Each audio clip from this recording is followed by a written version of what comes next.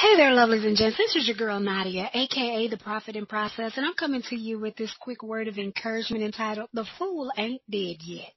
This word is for those of you who are seriously frustrated, seriously rethinking this whole thing with your kingdom spouse. The Lord said, hold on just a little while longer.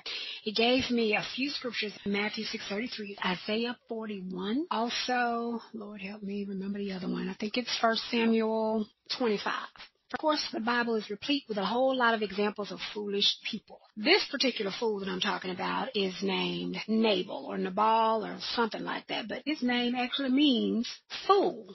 And, of course, I've recorded about him before, but I don't even know if you all have it yet because I got so much recorded. If it's not on here, this is the first time that you're hearing this.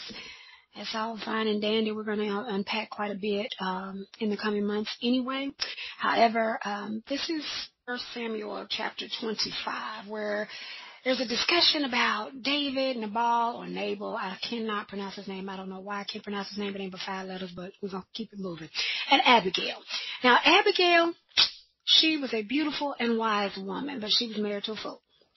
And, of course, we all know David, God's beloved, the man after God's own heart. And for those of you who are unfamiliar with this story about David, Nabal, Nabal, whatever his name is, and Abigail, David was out in the wilderness. He and his crew, they were protecting Nabal's shepherds, or I can't even say, let me just call him the fool because that's just a whole lot easier. He was protecting the fool's shepherds. He's like, well, ask the man of the house, basically.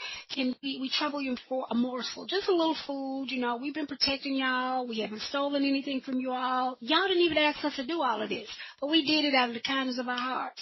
Now, all we ask is that you just give us a bite to eat. The ball, yeah. He was like, well, who is David? I don't know who he is. Because in this story with Abigail and Nabal, God, you know what, maybe I need to read the scripture or something because I'm really struggling with this one right here. Lord have mercy. Okay. According to the passage, a certain man in Maon who had property there at Carmel was very wealthy.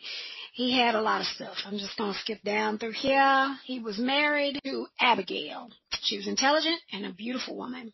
But her husband was surly and mean in his dealings. David was in the wilderness. He heard that Nabal was shearing sheep, so he sent 10 young men and said to them, go up to Nabal at Carmel and greet him in my name. Say to him, long life to you, good health to you and your household, and good health to all that is yours. Now I hear that it is, gosh, I sound like a first grader. Now I hear that it is sheep shearing time. When your shepherds were with us, we did not mistreat them, and the whole time they were at Carmel, nothing of theirs was missing. Ask your own servants, and they will tell you. Therefore, be favorable towards my men. Since we have come at a festive time, please give your servants and your son David whatever you can find for them. He wasn't even picky. He wasn't even picky about this time. That was a noble request, wouldn't you think? Okay, so David waited. However, stupid is as stupid does, and the next response that Nabal gave was very stupid. David is a man after God's own heart, but he also knows how to use a weapon, and has killed many. Nabal answered, who is this David? Who is this son of Jesse? Obviously, he knew who he was, because David didn't say he was the son of Jesse, did he? But anyway, many servants are breaking away from their masters these days. Why should I take my bread and water and the meat I have slaughtered for my shearers and give it to men coming from who knows where? David's men turned around and went back. When they arrived, they reported every word. David said to his men, strap up, let's get strapped. That sounds so light. Anyway, let me just read what it says. Each of you strap on your sword, because that sounded, wow, interesting. So they did. Basically, David finna kill all of them. Kill everybody in the household. Don't leave nobody alive. However, one of the servants, thankfully, told Abigail, Nabal's wife. Well, you know the whole story that I just read. Abigail got word, okay? But she worked.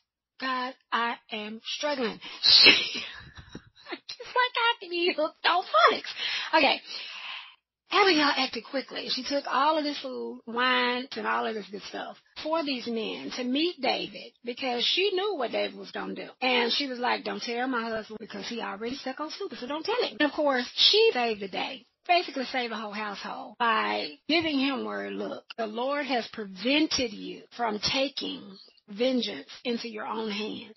Because not only would that have marred the reputation of David, had he done that out of anger, it would have also marred the reputation of God. So, let's be nice, lovelies and gents.